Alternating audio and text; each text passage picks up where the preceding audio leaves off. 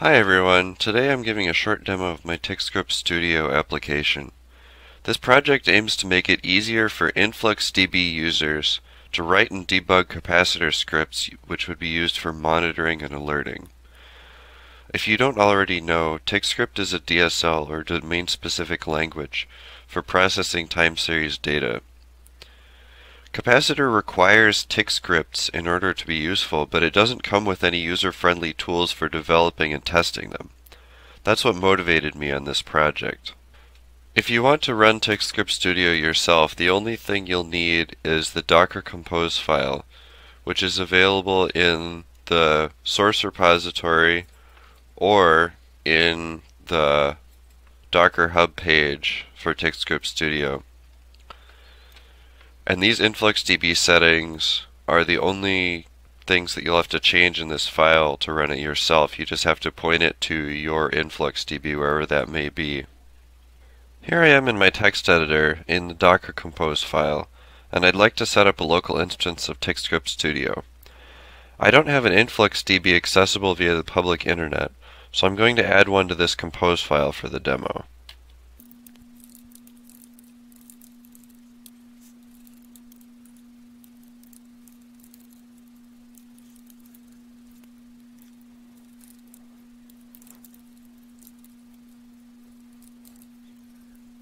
Okay, I've added the InfluxDB YAML. Now all I have to do is change the host name that tickscript Studio will look for. Looks good. Now let's try running this. All we have to do is type docker compose up.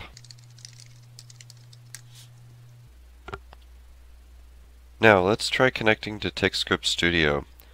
It exposes itself on port 8081 by default, and I have a hosts file entry called docker.local pointing to my Docker machine, so I can access it at that port on that host name. It looks like it's up and running. I can see the changelog and the diagram. If I go over to the data sampler tab, it'll show that InfluxDB, the one that we just created, is working, but there's nothing here yet besides the internal database. Let's try writing some sample data to InfluxDB. Should be available at port 8083. First I'll create a database called test. Select that database and then write data to it. I'll also write one point where there's 5 errors and a few more zeros. If we return to tickscript Studio and refresh the page, we should see our new database that we created. And if we click on that, we should see the measurement that we created as well. Clicking on the measurement will select a few rows, display them, and then save them as a sample. And if you wish, you can filter this sample with an additional query. But let's go ahead and advance to the tickscript tester tab. It'll ask me for a username.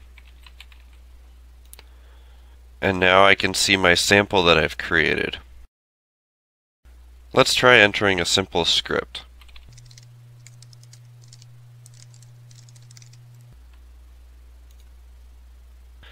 Well, it looks like it didn't work. Seems I have a syntax error. I'm calling from with too many input arguments. Of course, I did this wrong on purpose just to demonstrate how syntax errors will be shown immediately to the user. If you really wanted to do this, you would use a property called measurement.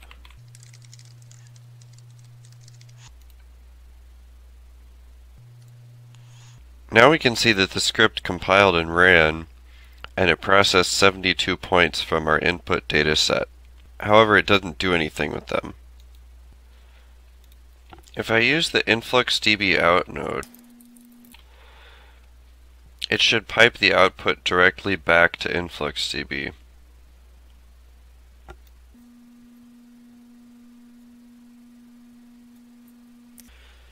And as we see here, we have 72 points written, and the web page will display all the output that was written. Now if we want, we could change this data somehow.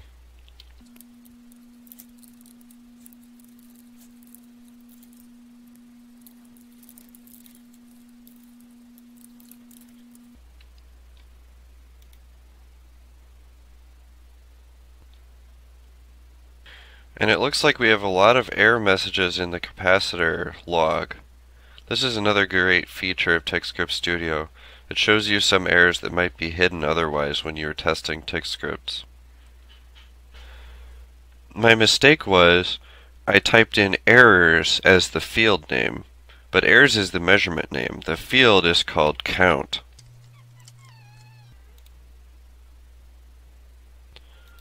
Well, looks like we blew it again, trying to add a float to an int.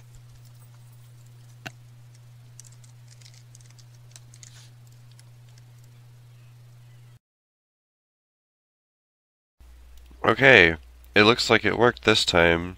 We have our errors plus 1 measurement with a bunch of 1s. I could also use this data to generate an alert.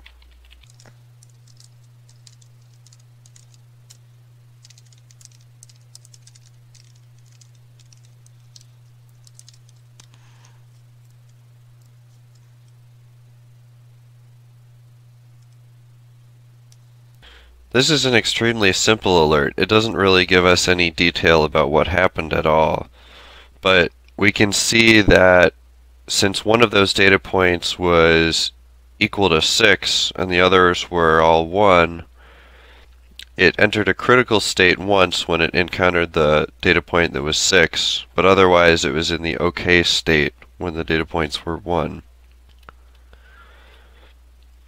And if I wanted to edit the input data, all I have to do is click on Input from Sample and then click on Edit Sample. And I can go in here and put whatever values I want.